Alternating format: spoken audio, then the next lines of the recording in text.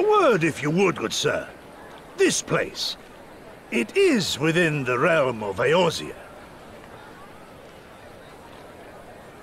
You're an odd-looking fellow, aren't you? Still, takes all sorts, I suppose. This here's Vesper Bay. Thanalan's door to the ocean, as some folk like to call it.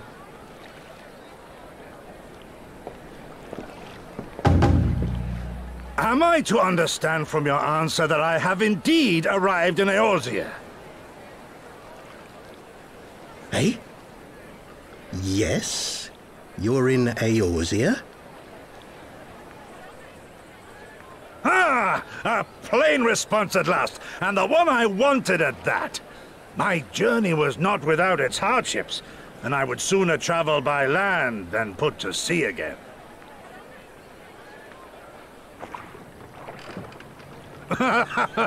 You do not believe that so small a bark could bear me across the ocean? Such timid little sailors. I had but to set my course and set my jaw till I made port.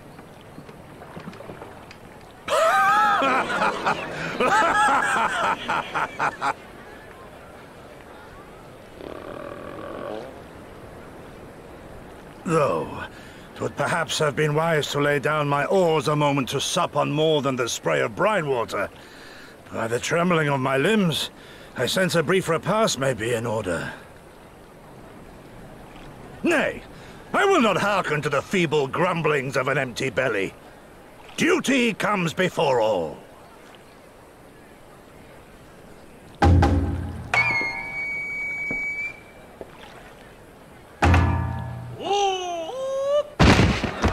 Good God, man. Are you all right?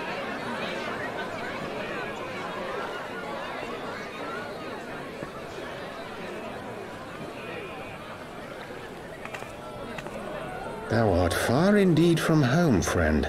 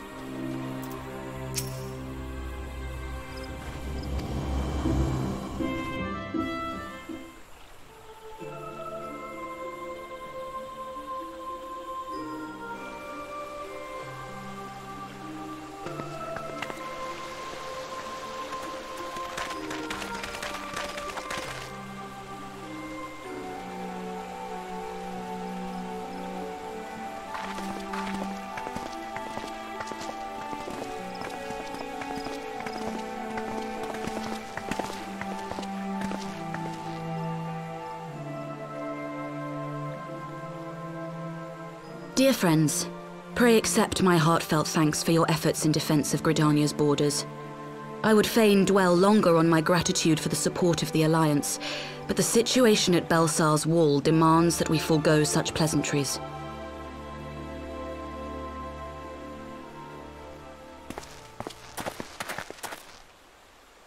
According to our most recent intelligence, the cocoon of light that formed in the air above the wall remains undimmed and unbroken. After measuring the cocoon's etheric concentrations, Archon Y'shtola has confirmed the presence of a primal entity.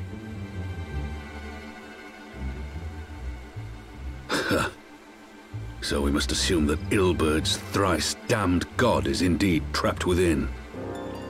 And what news of the Imperials? They're not like to ignore such a spectacle. Sir, a Garlean airship was observed making an approach, but the vessel was destroyed when it drew near. The Empire appears to have made no subsequent attempts to reach the object.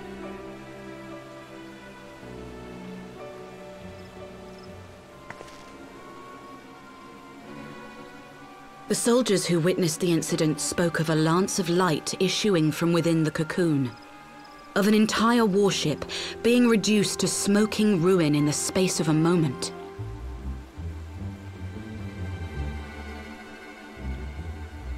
Veterans of Cartano, meanwhile, likened the destruction to that wrought by the fiery wrath of Bahamut.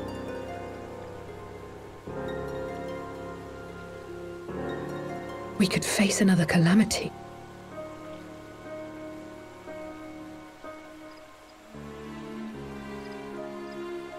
So the Primal is awake then? Contained, yes, but for how long? We must destroy it now, lest it break free. Agreed. There is, however, the small matter of how to get close enough to a being that swats warships from the sky as you would a bothersome gnat.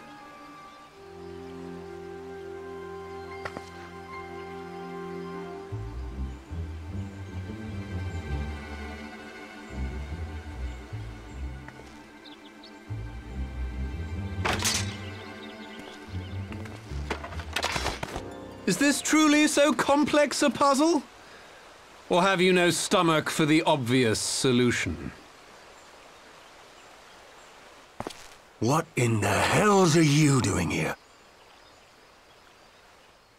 A pleasure to see you too, Garland. Now, if you'd be so kind as to explain to these good people why you should be begging me for my assistance, that would be most appreciated.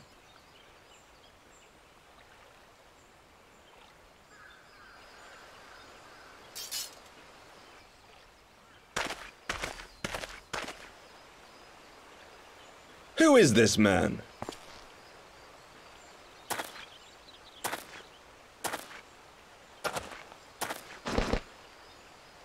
Oh, how terrifically rude of me. Nero Tolskeva, former tribunus of the 14th Legion of the Garlean Empire. These days, however, one might say that I'm something of a free agent. What do you want, Nero? I was getting to that. Although you already know what I'm about to propose, old friend. As you have rather belatedly realized, within that frail binding lurks an entity alike in strength to the great Bahamut, and the only force in existence which might conceivably contend with such a foe is the very creation which captured the Elder Primal in the first place. I speak, of course, of Omega. Omega? That hulk has been gathering dust beneath the plains of Cartano since the Allagans breathed their last. And none alive knows how to wake it.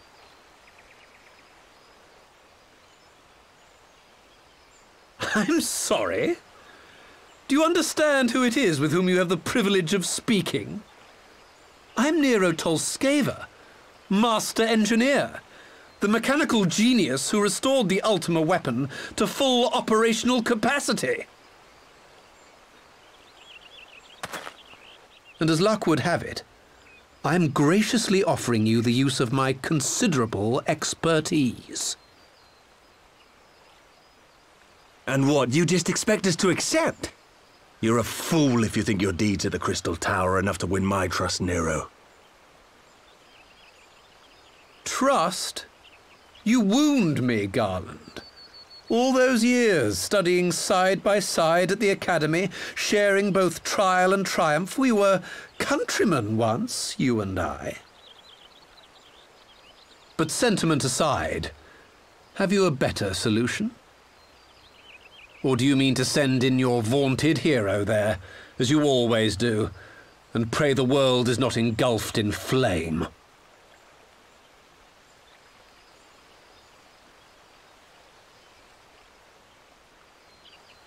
Let us approach the problem in a rational manner. Does not the fact that Omega slumbers in stasis point to the existence of some overriding technology? A means of control? I would ask a question, if I may. Nero, was it not? In the event that we succeeded in using Omega to shackle the Primal in the manner you propose, what then would become of it? Do we not risk repeating the mistakes of the Allagans? Omega is but a tool. How we choose to employ that tool is entirely up to us. Of course, if you would rather leave it buried beneath Cartano while you continue your petty squabbles above, then I suppose that is also your choice. Spare us, Nero. The Seedseer's concern is a valid one. He who controls Omega wields the power of the gods, the very power which led the Allagans to destroy themselves. And does it not fall to we engineers to prevent such misuse? What was your company's proud slogan? Freedom through technology?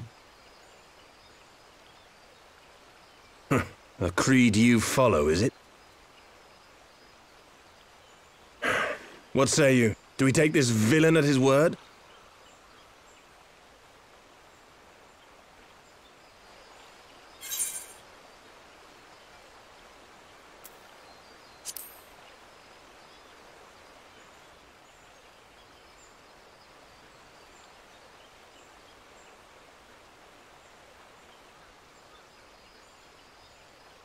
As will I. I don't like it, but then it doesn't look like we have much choice.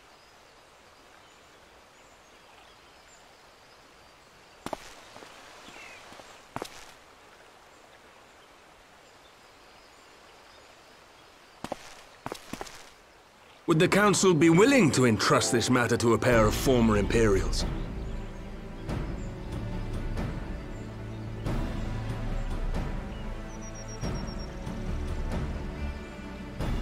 Yes. The task of restoring the Allagan relic will be yours. But the responsibility for its reawakening must remain with the Council. Do we condone this course of action? Aye. 'Twould seem we do. Let the record show that we invest this contingent with the authority to enter Cartano and take command of Omega. Cid, I appoint you leader of the expedition. Scions, I would ask that you assign some few of your number to escort Master Garland and supervise the other one.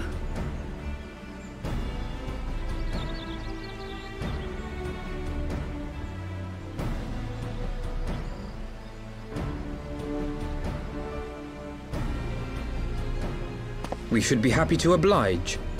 The politics of Cartano being what they are, I dare say our neutrality will prove useful in avoiding any unnecessary entanglements. If I am not mistaken, Doma occupies a similarly neutral position. Might we not persuade you to join the expedition, Lady Yugiri? If you suspected any foul play from Nero, you would be welcome to kill him.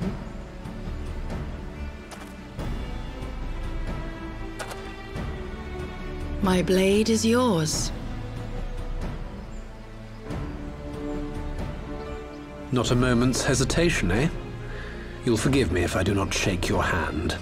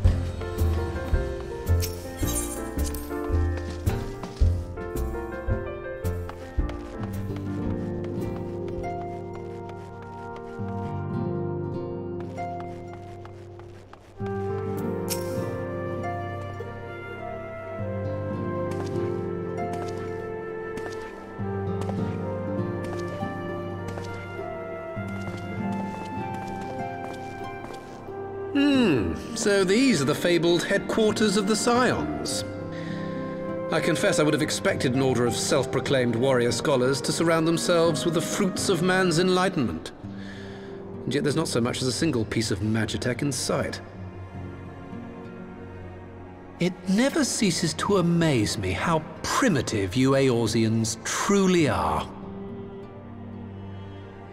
Oh, I'll have you know that the Rising Stones is home to the very latest in magitech innovation.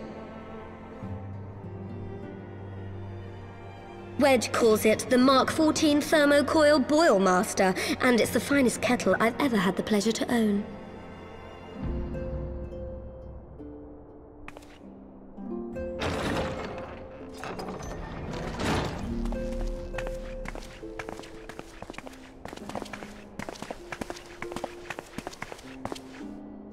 We are returned. Well, Ida and I, at least. Ishtola and the others remain behind to continue their assessment of the binding magic. There didn't seem much point staying just for that, so I decided to come back with Alphino. Papalimo bought us this time. We shouldn't waste it.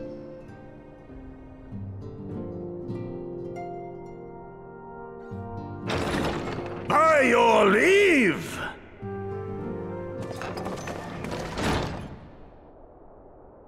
Good God, that voice could fell a gigas.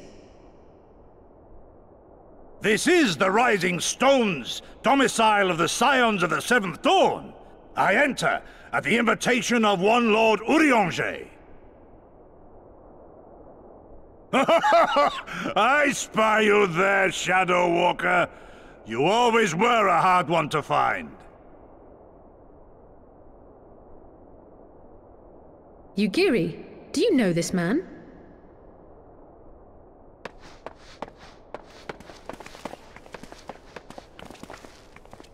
Gosetsu! Why are you come to Eorzea? In search of you, Yugiri. For days and nights did I row across the angry sea.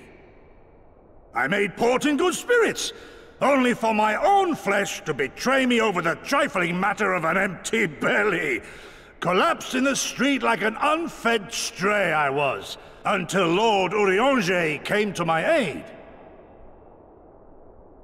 Over a most welcome meal, we spoke of the plight of Doma, and I learned of our displaced countrymen's work to resettle this blighted land. 'Twas blind fortune that I was able to locate you so swiftly. But now we must make ready to depart. Our master languishes in dire peril, and Doma calls her daughter home.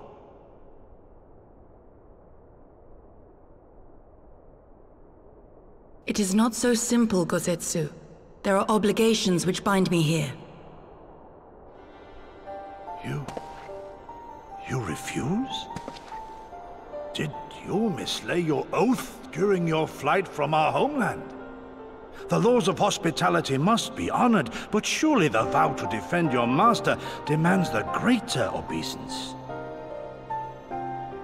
It was our master who bid me guide our people to safe haven by any means necessary. And it was the Scions you see before you who provided us succor and sanctuary when all others refused. Dire peril or no, were I to return without first repaying such hospitality, our master would cut me down at the threshold. Mayhap that is so. There is more.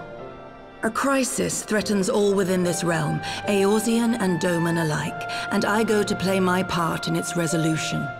I will not bring shame upon our liege by abandoning my people or my duty. How very noble of you. Now, in the name of honor, kinship, and, yes, practicality, might I suggest we get this expedition underway?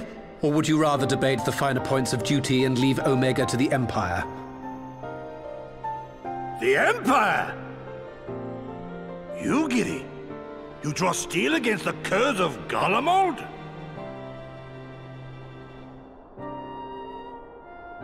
Then why did you not say so? My blade is oath-bound to fall upon the ranks of the Imperials wheresoever they march. Lead on, Shadow Walker, and may the enemy tremble at our coming!